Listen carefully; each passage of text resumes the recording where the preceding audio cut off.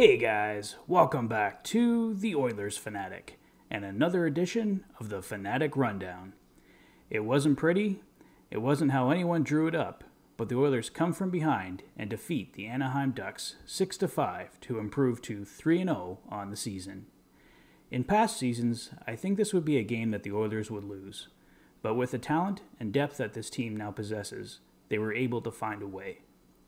Give the Ducks a ton of credit. They are a young group and everyone has low expectations for them, but they gave the Oilers all they could handle tonight.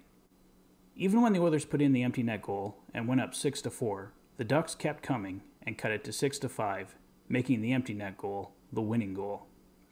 Leon, who scored the empty net goal, hit the 200 career goal milestone tonight, so a special congratulations to him.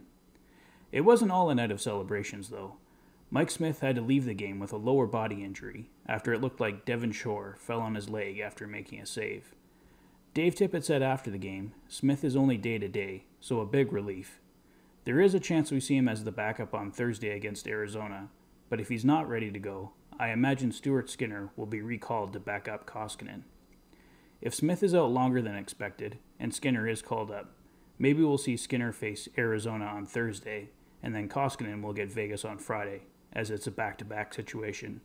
Have to wait and see. As I said at the start of this video, this wasn't a pretty win for the Oilers, but they found a way to get it done. The Ducks were all over them at certain points, and used their speed to create chances. I felt Tyson Barrie really struggled tonight. Sam Steele of the Ducks was able to outwork him on one of the goals, skating right past him. It's an unacceptable play to give up on his part. As a result, we saw Bouchard and Nurse paired together to close out the game, and they looked pretty good. I think Nurse and Bouchard are the Oilers' future top pairing. Bouchard's hard work and no-quit approach resulted in the fluky goal that gave the Oilers the 5-4 lead. I don't want to harp on the Oilers too much. It wasn't their best game, but a lot of credit has to go to the Ducks for their effort as well.